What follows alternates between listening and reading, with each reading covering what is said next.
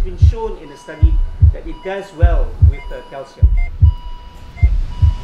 When we were approached for the opportunity to beam live, it was actually an excellent opportunity and maybe responsibility as well, because TCTAP is one of the premier interventional cardiology meetings in the world. We have been involved as Malaysian as a country in TCTAP for many years, but this year was extra special because I'm in a panel in the main hall with lots of international experts, and we're having a beam of live telecast from CVSKL. To have my colleagues Selvan, Rosli and Fazir to be able to showcase was actually extra special for me. In our blood vessels, we can have lesions that are very hard.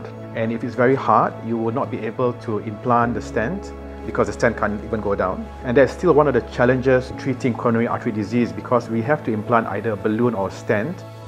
Today, we use for the first time in Asia, probably only the third country in the world or the fourth country in the world to try this out. And what it does is that when it is inflated and it gets contact with calcium, it amplifies the force which is exerted on calcium, and with that it breaks the calcium and fractures the calcium, and therefore we can then proceed with our regular normal implanting of stents. The whole thing about cardiology is to achieve good results so that your stents can expand well, but with safety. This device, not only it's safe, it is easy to use. I believe that it can be used widely by any cardiologist once they get a reasonable experience. And we feel that this is an important step, getting us a new technology, new devices to make the treatment of calcium much easier and more efficacious. We are indeed proud that Malaysia has been the first country in whole of Asia to perform these, and CVSKL was honoured to be given the priority, and Rosli spearheaded the thing. We are indeed proud for Malaysia.